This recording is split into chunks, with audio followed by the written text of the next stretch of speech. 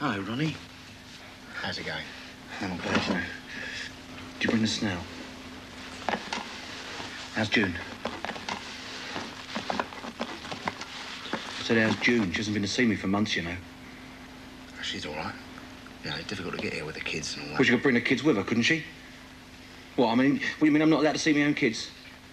She's ashamed of me being in here, is she? Yeah, well, I'll tell her when I see her. Oh, sorry, mate. It's just this place, you know, it really gets to you. All the routine and the uniforms, constant abuse. Come on. You've had more than enough time. Yeah, all right. I've got to go now. Thanks for coming, mate. Come on, come on. Yeah, OK. Keep smiling.